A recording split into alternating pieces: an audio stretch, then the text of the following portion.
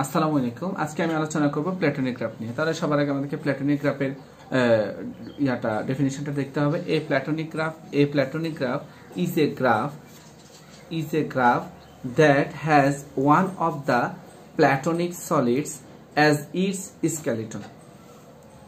The Platonic graph are the set of graphs representing the edges and the vertices of five Platonic solids. অর্থাৎ platonic graph হচ্ছে যে platonic grasp R A set of grasp representing the এডজেস and vertices of five platonic solid. Platonic graph আমরা মানে তাদেরকে platonic graph বলবো যারা পাঁচটা platonic solid আছে এগুলোকে রিপ্রেজেন্ট করবে। সেট অফ গ্রাফস, সেই set of grasp the এডজেস and vertices of five platonic solid. Five platonic সলিডকে মানে রিপ্রেজেন্ট করবে এরকম যে কোনো গ্রাফকে আমরা প্ল্যাটনিক গ্রাফ বলতে পারি। এখন এই পাঁচটা প্ল্যাটনিক সলিডের নাম কি কি আমরা সেটা জানবো, যেগুলা আমরা এই সলিডগুলার এদের ভার্টেক্স এবং এডজেস এর রিপ্রেজেন্টেশন আমরা যেই গ্রাফগুলোতে পাবো সেই গ্রাফগুলোকে আমরা প্ল্যাটনিক গ্রাফ বলবো। যেমন এখানে টেট্রাহেড্রন, এই গ্রাফটা আমি আগে এঁকে রেখেছি, এবং অক্টাহেড্রন, এটা হচ্ছে যে অক্টাহেড্রন, এবং আমরা এখন আঁকবো যে কিউব। এখানে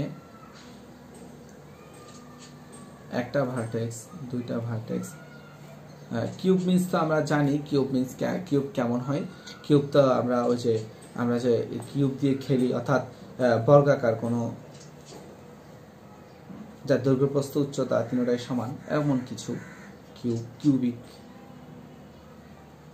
কিউব দিয়ে আমরা খেলে থাকি, সাধারণত পাজেল মিলিয়ে থাকি। এটা হচ্ছে যে কিউব। তাহলে আমরা এটা হচ্ছে যে কিউব। এই ধরনের গঠন যে রাখবে সেই গ্রাফটাও, এই ধরনের গঠন যে রিপ্রেজেন্ট করবে, যে গ্রাফ রিপ্রেজেন্ট করবে তাকেও আমরা প্ল্যাটনিক গ্রাফ বলবো। এরপর হচ্ছে যে আইকোসাহেড্রন গ্রাফটা আমাদের এখন আমরা আঁকবো।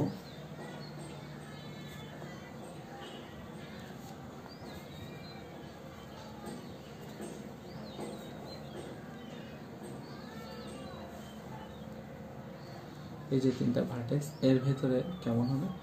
এর ভেতরে হবে, আপনারা আমি কিভাবে ডায়াগ্রামটা আঁকি সেভাবে খেয়াল রাখতে পারেন, কারণ এক্সামে আসলে আবার অ্যান্সার করার একটা ব্যাপার থাকে, তখন কিন্তু আপনারা করে ফেলতে পারেন। ডায়াগ্রাম চেঞ্জের কারণে অনেকগুলো ভুল করে ফেলতে পারেন।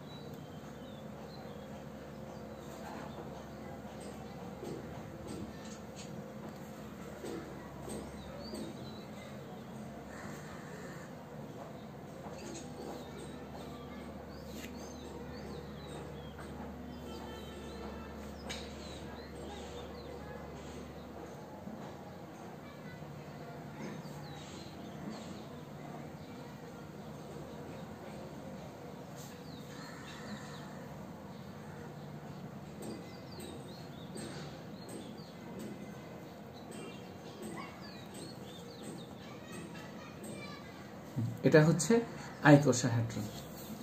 এরপর হচ্ছে যে ডটকাহেড্রন। এখন আমরা তার ডায়াগ্রামটাও এঁকে দেখাবো।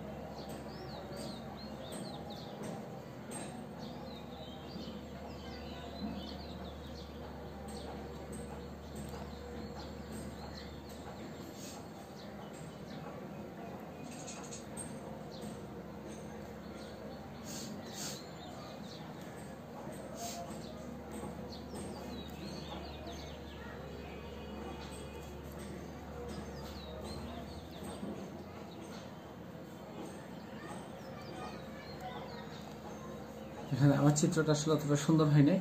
এখানে দেখা যাচ্ছে যে ওর ভার্টেক্স সংখ্যা হচ্ছে যে এখানে নাম্বার অফ ভার্টেক্স হচ্ছে 1 2 আচ্ছা অথবা 1 2 3 4 5 6 7 8 9 10 11 12 13 14 15 16 17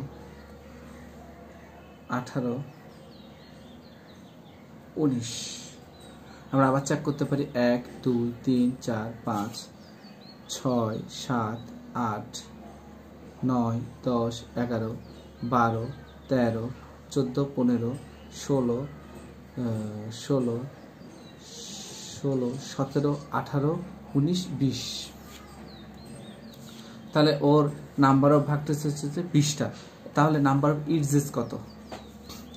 নাম্বার অফ এজেস হচ্ছে যে 1 2 3 4 5 6 7 8 9 10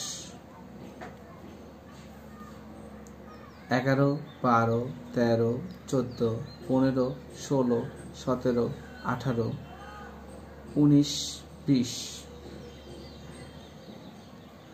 21 22 23 24 25 26 27 28 29 30। আমরা আবার গুনি 1 2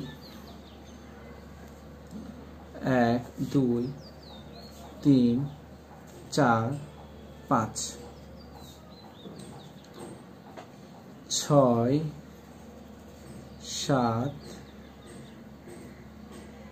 6 7 8 9 10 11 12 13 14 15 16 17 18 19 20 21 22 23 24 25 26 27 28 29 30।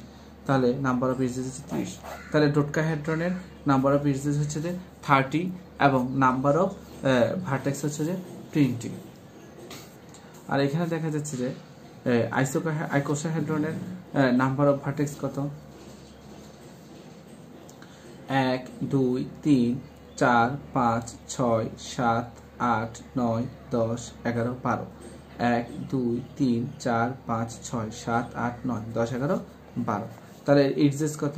1 2 3 4 5 6 7 8 9 10 11 12 13 14 15 16 17 18 19 20 21 22 23 24 25 26 27 28 29। তাহলে আবার গুনে দেখি 1 2 3 4 5 6 7 8 9 10 11 12। তাহলে এখান থেকে শুরু করে 12 13 14 15 16 17 18 18 হলে 19 20 21 22 23 24 25 26 27 28 29। এবং এখানে দেখা যাচ্ছে যে কিউবের ভার্টেক্স নাম্বার অফ ভার্টেক্স হচ্ছে যে 1 2 3 4 5 6 7 8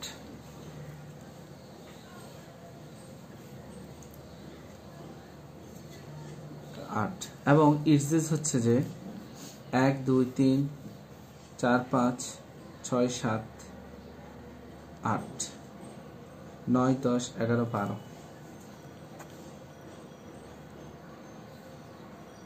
1 2 3 1 2 3 4 5 6 7 8 9 10 11 12। এখানে দেখা যাচ্ছে যে ভার্টেক্স হচ্ছে 1 2 3 4 5 6 এবং এজেস হচ্ছে যে 1 2 3 4 5 6 7 8 9 10 11 12। এখানে দেখা যাচ্ছে যে ভার্টেক্স হচ্ছে যে 4 এবং এজেস হচ্ছে যে 1 2 3 4 5 6